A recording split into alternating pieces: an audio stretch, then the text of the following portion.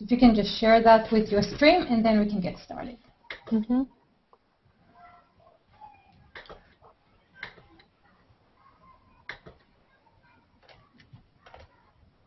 Yifat, I see that it's still locked. You have to refresh your page. Yeah.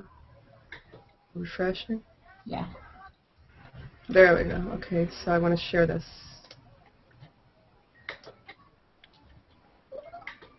And then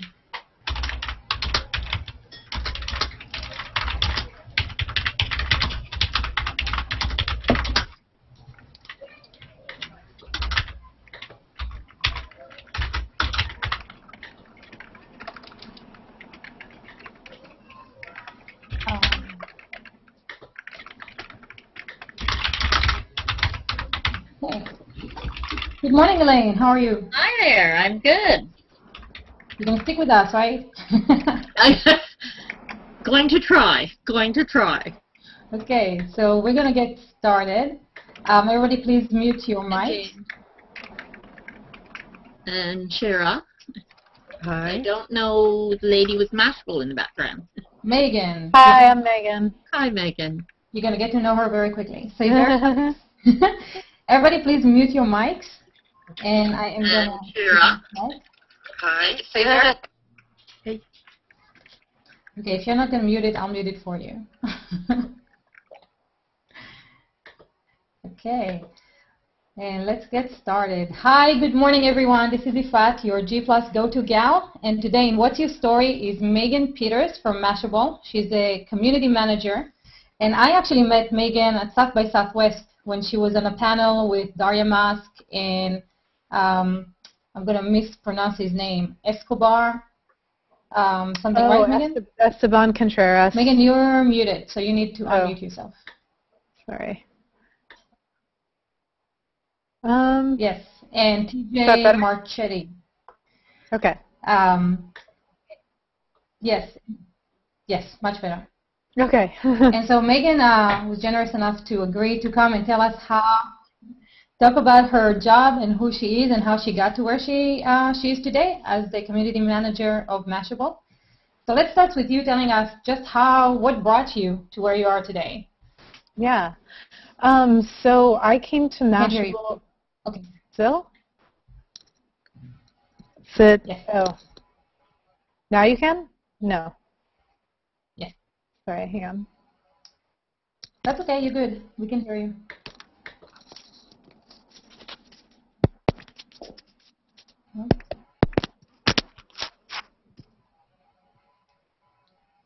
Is that better or? Perfect. Okay. Good deal. Yeah, so I started at Mashable about 1.5 years ago. But before that, I was actually living in Seattle, where I was working as a digital journalist at the Seattle Times. And there, I did a lot of web production and was making the site and picking up news from the web and presenting it on the site.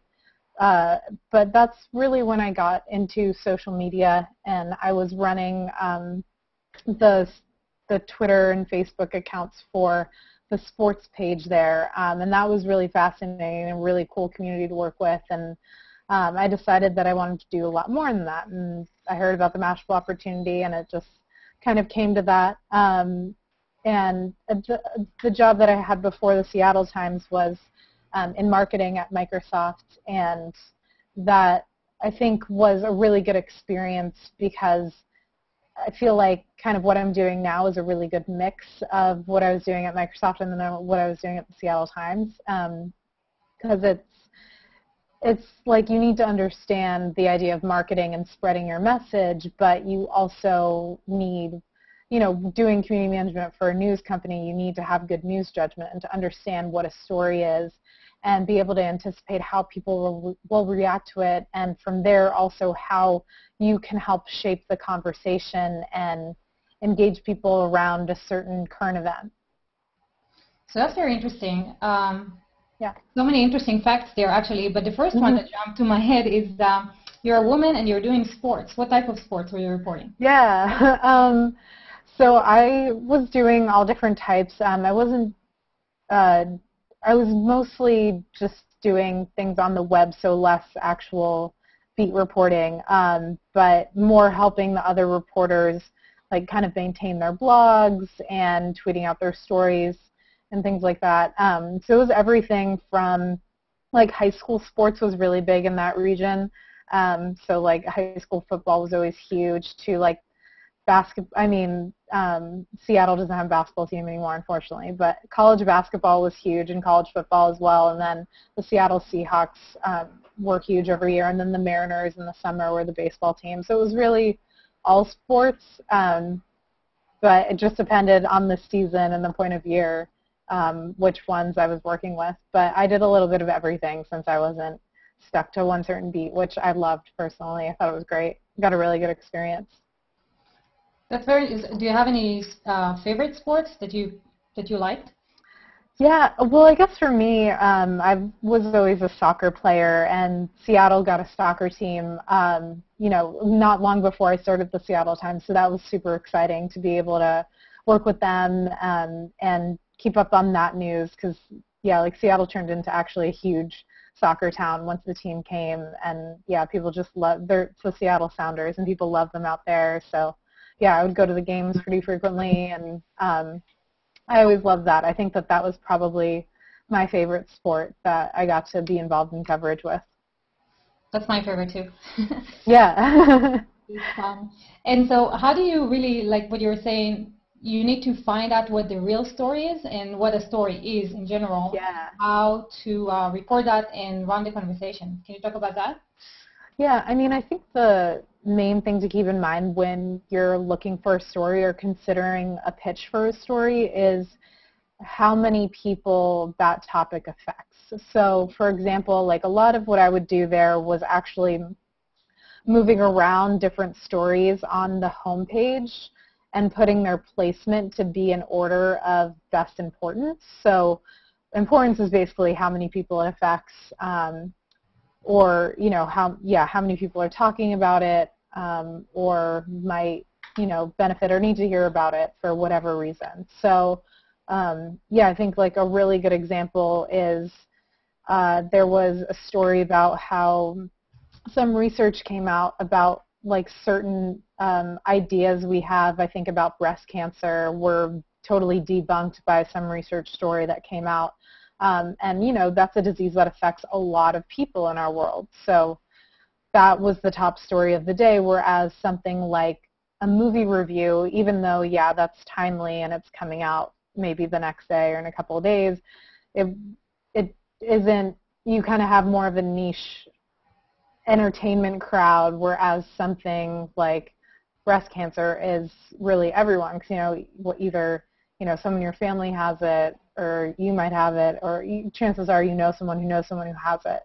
So you have to kind of think about it like that. But then of the same token, being in Seattle and covering local news, like even if it isn't a national story like, something with cancer, it could also be something local where like a huge, statewide bill just passed that really affects the university's education budget or something. And that could also be a top story because that's, all the taxpayers' money in that region that's being affected and how it's being used. And there also is, if it's a university of 40,000 people where a large portion of the state sends their children, that could, have a huge effect on also a large portion, maybe even not all across the country or the world, but in that region.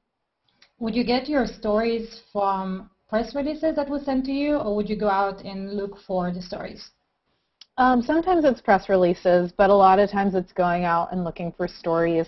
Or even, there's so many places you can find stories, even just having a conversation with someone and hearing things that they're interested in or questions they ask or connections they might have that, might be an interesting person to interview. There's definitely lots of different ways stories come out. How does it work in Mashable right now? How do you guys get your stories?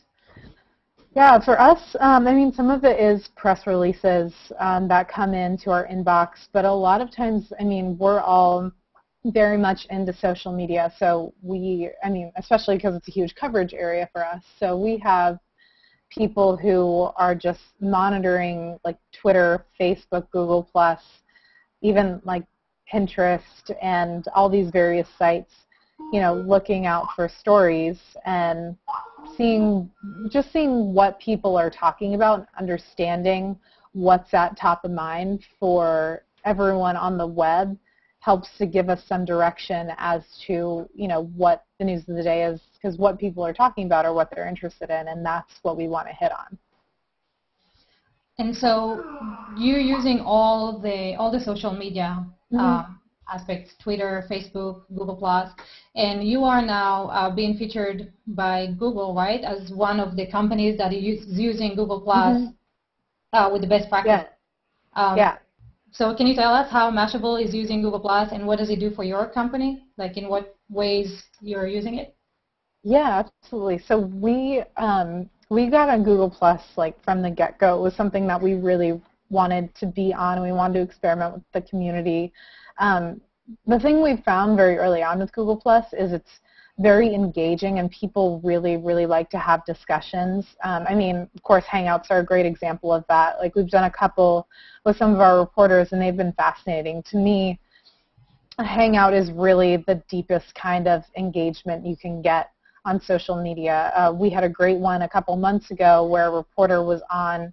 She was actually talking about carrier IQ, and that was a big deal a couple months ago, and kind of educating people about it, because a lot of people didn't really understand exactly what the issue was, and it was, you know, basically about being tracked on your mobile phone, them having these inherent devices that could do that, and, you know, people were freaked out by it, but they also didn't really understand what it meant or how they could figure out if it was an issue for them. So she got on talking about this, and then someone that was in the Hangout actually happened to be an expert on the topic, and it sort of almost became like a very fluid conversation between them, where they together were almost really like educating other people and relaying this information that actually ended up turning out into a follow-up interview that she used for another story on the site, like interviewing this guy. So things like that don't happen on all social sites. Like, that was a really cool way that we got to use Google+. And we've also, I mean, we post our stories, of course, but sometimes we also crowdsource. Like, it's a really good tool for that. The other day when Gmail was down, we asked folks, you know, what their experience was like, and kind of took a little survey and got some information from their experiences to be able to piece together like a story was.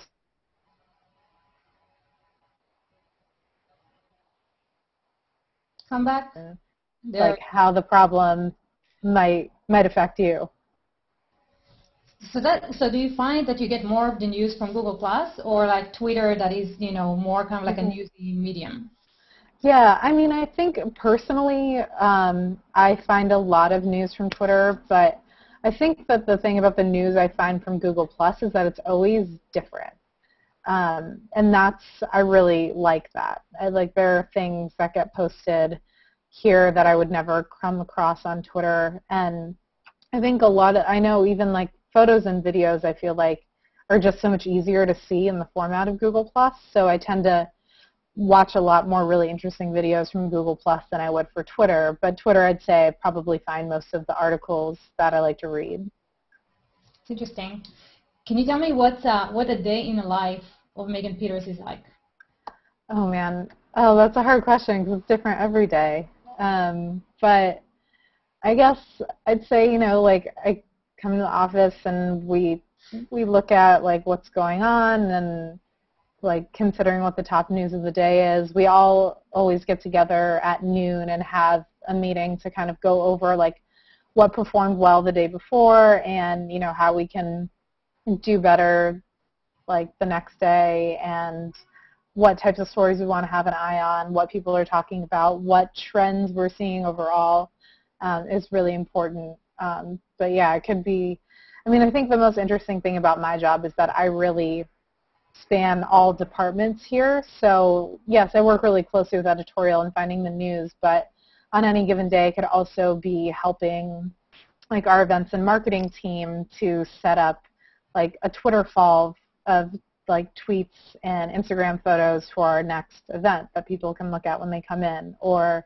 I could be talking to our sales team about, selling a contest package to an advertiser and how we would engage our readers on the site. Or I could be, really working with like any like number of people here on any given day, which is what I really like, because I really enjoy, kind of helping to bring things together. And I think the thing about community is that we really understand what our audience likes, who they are, and, how we can engage with them and tap into them and, use them as a resource, but also provide more utility for them. So that really, really affects everyone at our company, because we're so community first. We really care about, making sure our goals are in line with what our readers come to us for. So I'd say like I get pulled in a lot just to let people know, what the Mashable readers are talking about and, how we can make the most of it. Do you find that you have different communities on different networks, that your community on Google Plus is different from your Facebook one and your Twitter one? Oh, absolutely. Yeah, for sure. Like our Google Plus community is definitely, they really, whenever we post stories on Google Plus, we try to focus on posting like opinion pieces or very kind of like thought out kind of analysis pieces. And it's like when we post something to Google Plus, people want to see like our analysis of it, and then maybe they'll read it and tell us what they think of it. So we can't really just post like one sentence or a couple words as a prompt. It's like they want to see almost a couple paragraphs sometimes of what we think about it and basically why it's important to us before they decide that it's important enough for them to take their time to read and then respond to, which is really fascinating. But definitely a really smart community on Google Plus that's, saying a lot of interesting things and has some really cool response. But yeah, like Twitter is definitely different. Our Twitter community loves to share. Like we get tons of retweets, like way more than most accounts or, accounts that I know, like friends I have who work on other big media accounts. Facebook, our audience there, in general, I think Facebook is just a lot more mainstream.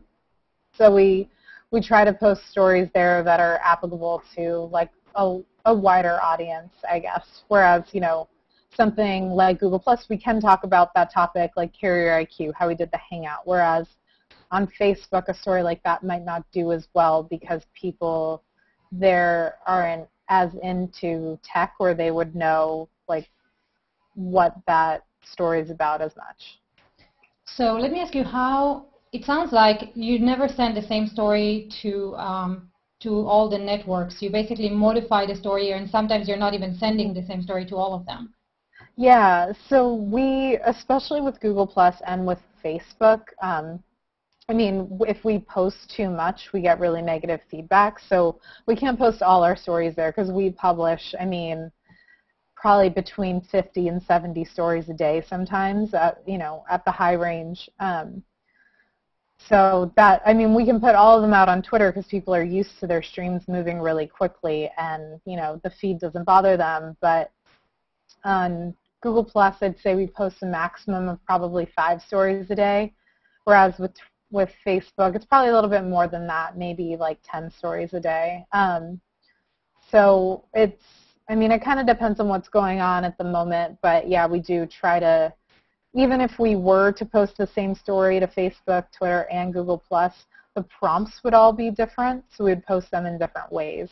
And I think that that's a smart thing for a community manager to do no matter what platform or what brand they're working with. Because, a good example is like if you were to put out a tweet on Google+ and you had @handle mentions, like those don't translate to Google+ because it's not the community, it's not the functionality of the site. So it makes more sense to modify it so that it would look proper in the stream, like be what people are expecting to see.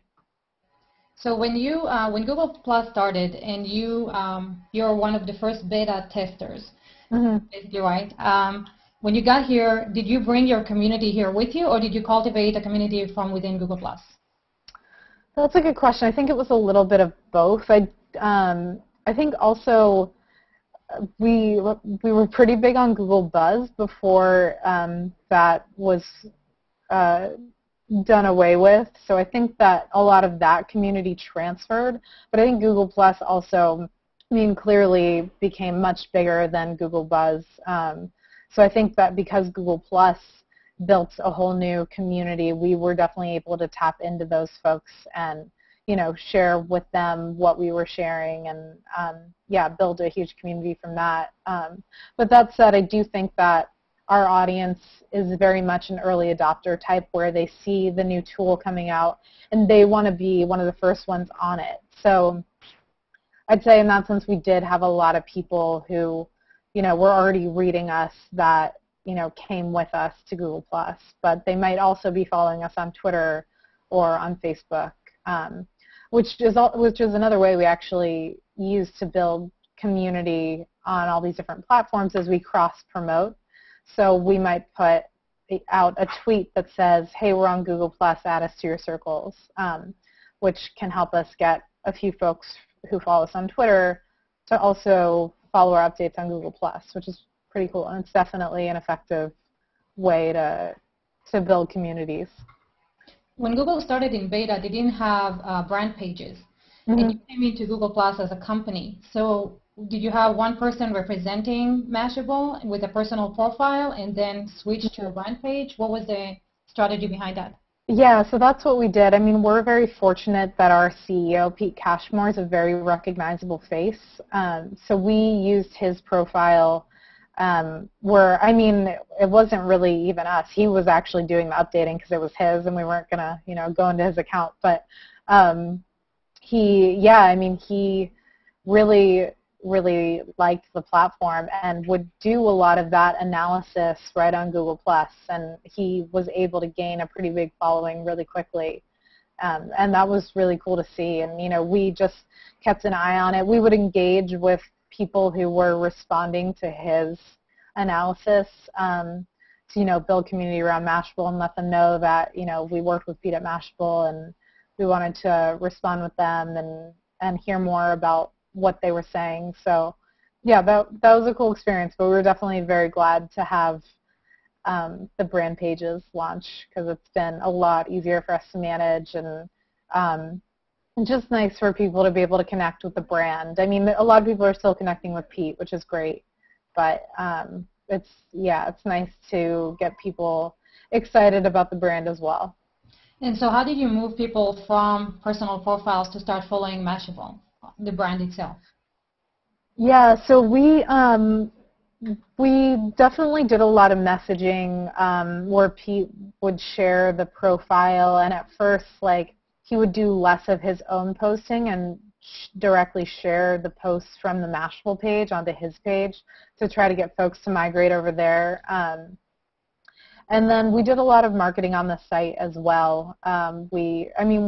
We also write about Google Plus a lot from the news perspective. So, in our posts, we would sort of have in-house ads to let people know that we were on Google Plus, and that was really effective.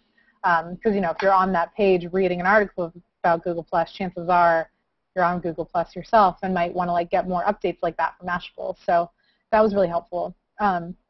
But yeah, I'd say that also in addition to Pete, we also had a lot of other staff members who had gained large followings on Google Plus. So they were essential in spreading the word as well about the brand page. So I know you told me you love quotes. What's your favorite one? Oh, my favorite quote. What is it? I gotta pull up my Pinterest now because all I do is pin quotes to Pinterest boards. I think my favorite one is work hard, stay humble. I think that's a really good one. I'm pretty sure that's a Steve Jobs quote. But yeah, I feel like if that could be my mantra every day, then life is kind of better, not just for myself, but for all around me as well. So that's important. Humble allows you to connect with people better, right? So yeah, that too. it's a good thing. If anyone today that you know is considering entrepreneurship today, do you have any words of advice for them? Entrepreneurship, I think that being an entrepreneur is so much about risk management and knowing when to dive in head first and when to kind of, maybe test the waters a little bit more. And, your judgment gets better with that with experience. But, I think that, you need to be fast, but you also need to do your research and make sure you understand all sides of a venture before you get into it. I think one thing that worked really well for Mashable when Pete started it in 2006 is that he had been watching the space from the very beginning, and it was really risky at first that, he started writing about things like Twitter and Facebook, and people would even say, like, why are you doing that? Like, that's not going to be a thing. Like, they're just networks where people are, like, talking to their friends or posting pictures from parties. And, he stuck with it, and it took a while. He really, really had to put some time in, and I think that was really key as well, having that patience to be able to see it through, because it wasn't really until maybe like 2 or 3 years in that he really started to see a lot of success and gain some serious traction to the point where, he's been able to grow the company to be, gosh, we have nearly 70 employees now, and headquarters in New York and an office in San Francisco. So it's really turned into something big, but it took a lot of patience and perseverance and time. We were talking about how, when something is very successful, the media always talks about an overnight success. And an overnight success takes about 10 years. That happens very rarely, yeah. Even like, I feel like even something like Instagram could be argued as an overnight success, but in reality, that took 1.5 years. And that's not a lot of time, but it's also not the next day. So, yeah. And actually, you're talking about Pete. Pete is very much, I would say, an innovator, but you can see kind of like the future, because Mashable, a lot of companies still today are not in Google+. And yeah, that's true. There, right? When it was still beta and not available to the public. Yeah, that was really important for us to be on there at the beginning. And it definitely was a risk, because, it could have been a complete failure, and we could have put tons of time and effort into promoting our presence and to updating our page, without much benefit, but it ended up working out because Google Plus has, built a large user base, and it does have a lot of power behind it. And like at the same time, I think that getting on there right away was really beneficial, because being one of the first ones, we were able to, I think it was easier to build a larger community because, with there being less people and less brands on it, we were, we had less competition, I guess, in that sense. So that was definitely a good thing. But at the same time, kind of how I was saying, like, being able to see, like, all points and have a well-rounded view of what you're getting yourself into was important for us. And, we had seen Google's ventures into social before. We had done plenty of stories about, Google's plan for the future and, like, where they saw everything going. And with how much they were investing in Google+, we felt like it was a safe decision to also invest in it, because it wasn't something that was going to be launched and then completely abandoned. We knew they were planning to grow it and continue developing it. And, we knew that we could keep up with them on that. So can you tell me, how do you build the community on Google+? How do you, do you engage with them? Do you reach out and find new people? What do you do to maintain a community? Yeah. I'd say in terms of building community, we do a lot of different things. A lot of it is just having interesting posts that people want to share with their own networks and sort of getting that viral effect. That's really important to us. But also the cross-promotion is pretty key for us as well, in terms of, like getting our Twitter followers to also follow us in Google Plus and vice versa. So there's a lot of different ways, but I mean, I think that just really posting articles or starting conversations through Hangouts or whatever it may be is really key for us in terms of the building community, because, when we ask a question and someone responds, then we actually get to know who those people are. So it's not, a lot of times people use the word community and it could mean something very vague. But for us, like, it's really about getting to know this audience and, having a two-way conversation so that they feel just as invested in, our brand and our mission as we are in them and their interactions with us. Do you do also community building activities, kind of like competitions and you do? We do. What's the best one that worked well for you, like a good competition or activity? I think one that I've really liked that we've been doing, we started actually a weekly feature. It's called our Weekly Photo Challenge, where we give our community a different topic every week and have them go out and take pictures of whatever it is. So a couple weeks ago when Instagram first launched for Android, the topic was first.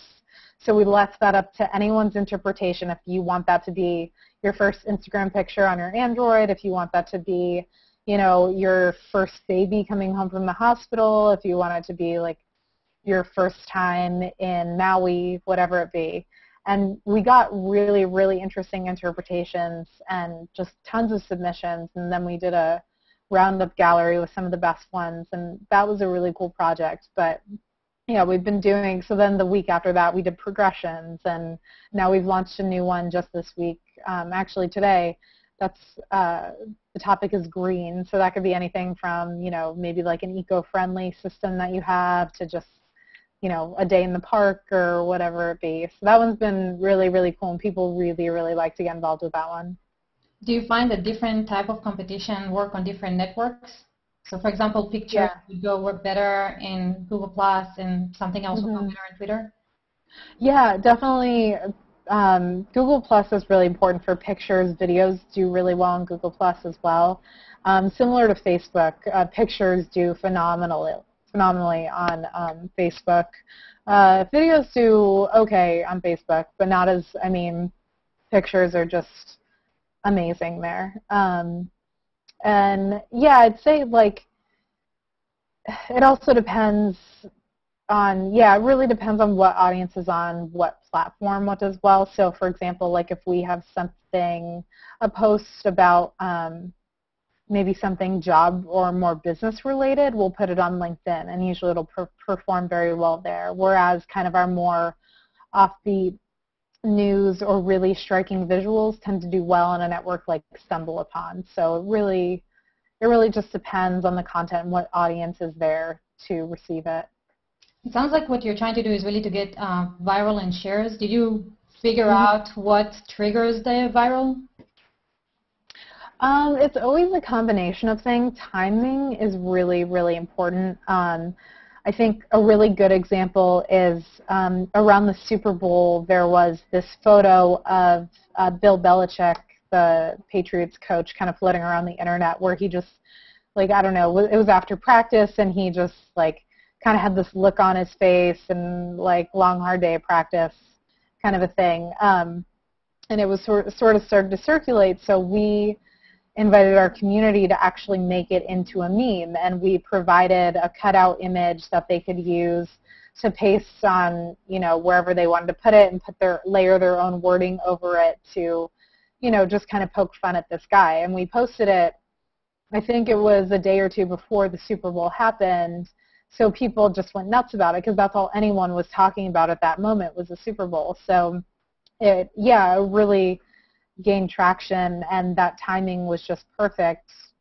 And also the tools that we were able to provide them, the fact that we actually could give them the picture to use made it a lot easier than if we just said, hey, do this, and then they had to go search for the picture themselves and then do all this stuff in Photoshop with the wording. Like, it just wouldn't have worked. So I think, yeah, timing, available tools, and sort of creative inspiration, because we also created our own as an example, and that kind of got people's wheels turning. So yeah, I'd say it's a mix of the timing and also the tools and examples you can provide. I see I'm looking at your page, and I noticed there's a lot of responses to every one of your posts. And I'm kind of like scrolling through the comments, and I'm seeing where you guys enter in and engage in the conversation. Mm-hmm. And it's very random. Do you have kind of like a system? Do you wait for people to talk? Do you just respond for some of them or none of them? Is there anything behind that? I mean, I'd say, yeah, I can't say we necessarily have a strict method for that. I think for us it's just important that we are getting back to people. So if someone asks a question, we'll do our best to answer it. I'd say like questions are kind of what we get to first, and if there are no questions or we've answered them, then we'll try to respond to interesting comments. And I mean, even if it's just as simple as like, oh, thanks for your comment, that was really interesting perspective. Like, sometimes that's enough. I mean, at the end of the day, people just really want to know that someone's listening and that there's someone there on the other end to see that comment, so that they're not just kind of blindly throwing it into some sort of commenting abyss of the internet. So that's something that's really important for us and that we try to stay on top of, for sure. I think that's actually what separates the successful brands on Google Plus from the unsuccessful ones, because I think this is a new way of really a two-way conversation, whereas the other networks, it's more kind of like a one-way. You send something out there and people share it and comment, but you don't really have the two-way conversation. And so it's really nice to see companies who are doing it well and are getting back to their users and talking to them. And it sounds like to get your attention, to get Mashable's attention, is ask a question and mention Mashable in the comments. Yeah, absolutely. So if you want to be noticed on Mashable, that's what you have to do, guys.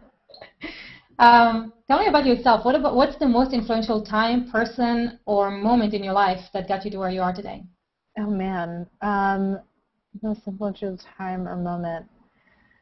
I guess, like, on a personal level, I find my sister really inspiring. I know that's kind of cheesy, but it's true. Like, I think the thing about working in social media is, like, sometimes you tend to get caught up in this world of the internet and what all these people are saying on the different networks, and it can be a little overwhelming at times. And also, you know, when you're living in the comments and just listening to people all day, you know, sometimes people say mean things, and, you know, it can be kind of tough. But, like, when I you know, talk to my sister about what happened in my day at work, like she's a nurse, so she's not even barely on a computer, and I mean, she's like dealing with some really difficult situations day in and day out. So when I tell her about what's going on with me, I mean, she really helps put it into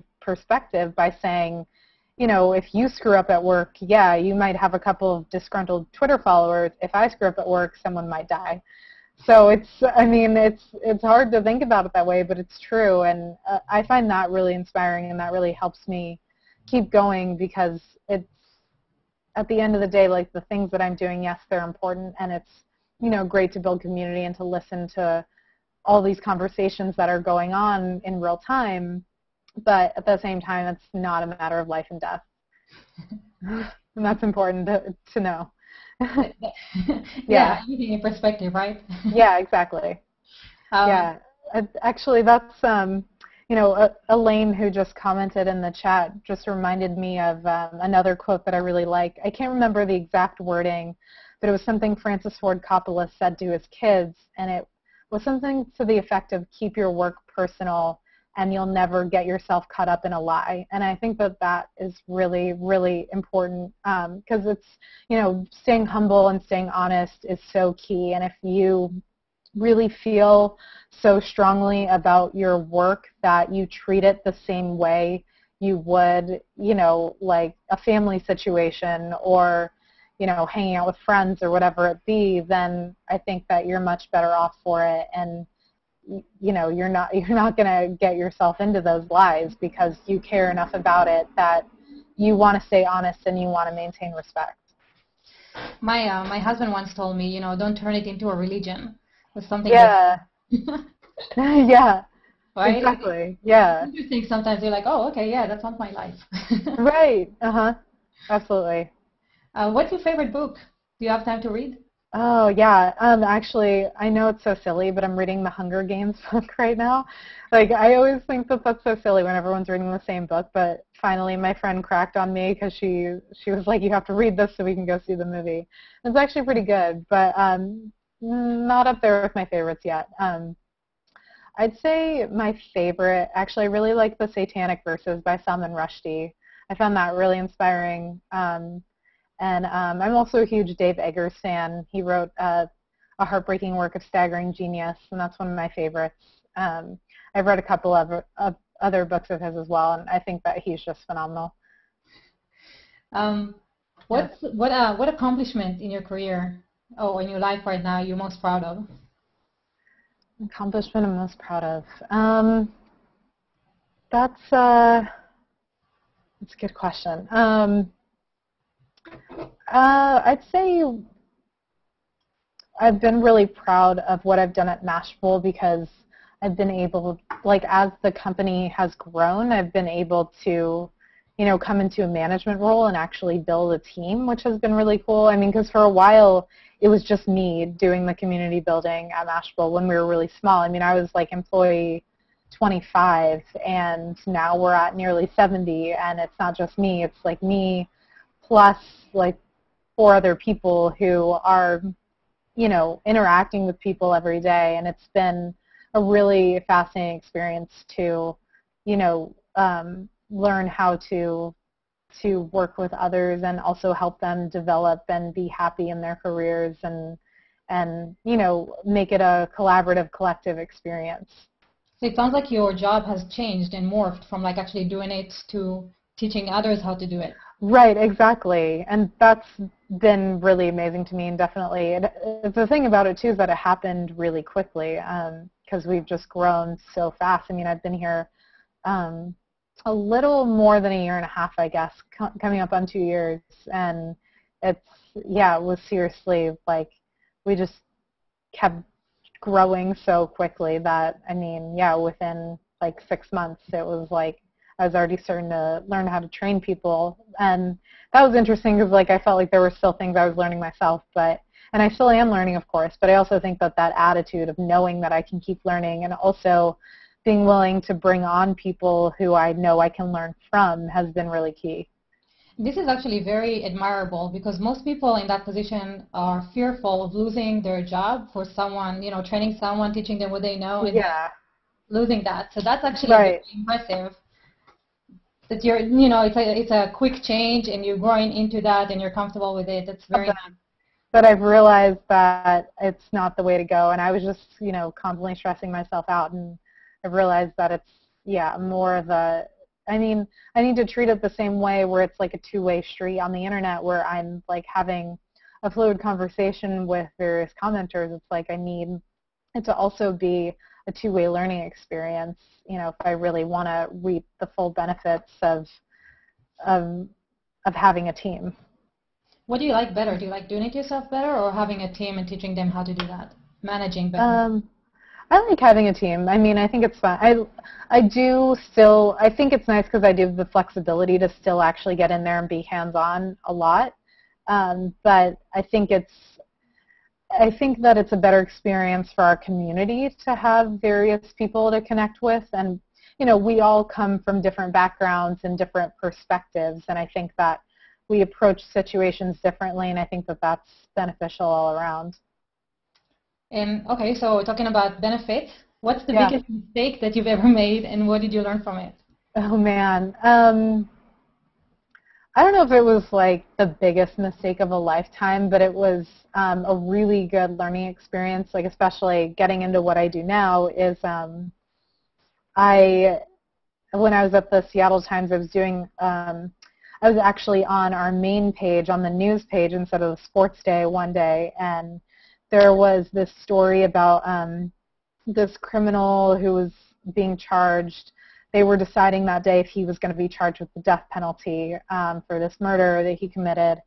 And I had posted it on the Facebook page kind of thinking I could start a debate about the death penalty and like right or wrong.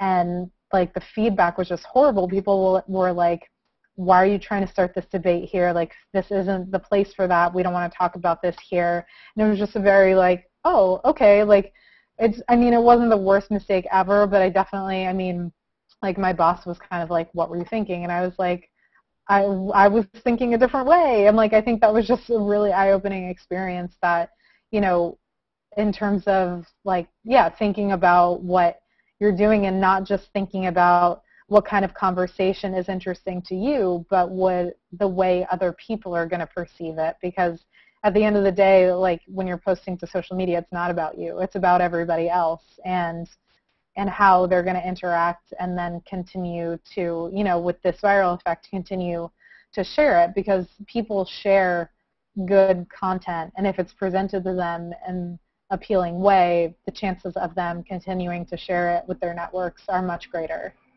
You just gave me an idea, which is it might be very interesting to try the same story, just written in two different ways, and yeah, right, and seeing how the community takes it. Yeah, it is. No, they're definitely, the way you frame things is so important in what we do. It really is. It's funny because it's like, it's kind of like puppeteering, where and I feel like the media does it sometimes. Mm-hmm. You're kind of forced, right? You have your community, right. What they react to, and so this is what you have to feed them. Yeah. And do you ever feel like you want to lead the conversation? Maybe, see, like, rather than feeding them what they want, giving them a leap, like having them do something different? Yeah, you mean like doing like getting them to engage differently, or? Right. So like instead, I know you're going to react to this story if I write it this way, but what if I, give you something to think about outside of what you're normally used to? Yeah. I think it always depends on the story in that sense. A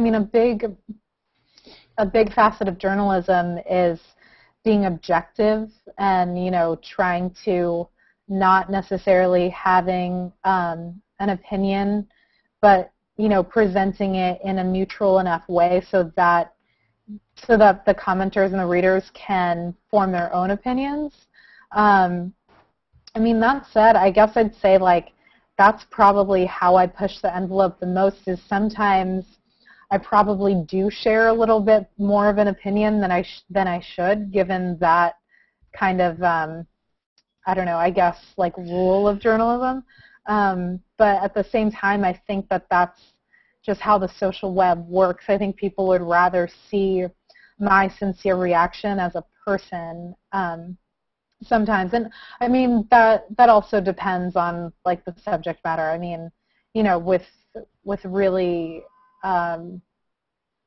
with kind of that more hard breaking news, when you're talking about things like, people dying or like explosions and earthquakes or whatever, like that kind of thing, I think it's harder to do that with. But with something like, a tech product review or like a new social feature, I feel like I have a little bit more leeway. So I try to save those things for when I post to my personal accounts rather than Mashable's accounts, because basically as a news organization, Mashable kind of shouldn't have an opinion. But that said, like, we do try to humanize it, I guess, and like that's important for us. If you were not a community manager at Mashable, what would you be? Oh, man. I think I'd be a dog walker. Like, I have a dog, and I love her. She's amazing. Or I'd have, like, I've always thought, what I've always wondered is, like, who has the job that puts names on nail polishes and lipsticks? Like, I don't know who does that or if that's even like a career path, but I would love to do that because they always have like the most ridiculous names. I just think it'd be really fun to like be painting these colors and come up with some, I don't know, Cora and Bora or whatever it is kind of thing. That's awesome. Yeah. Naming hurricanes, right? Yeah. What's the happiest day of your life? Oh, the happiest day of my life. Wow. Well, I'm not married, so not that yet. Gosh. That's a good question. I think probably one of my best days was every year Mashable we throw this event called Social Media Day. It's always on June 30th every year. And it's this really cool kind of grassroots event where we actually use Meetup Everywhere to put out kind of a call to action where we just want people to organize events to celebrate social media and this, you know, this connected generation and this digital world that we live in.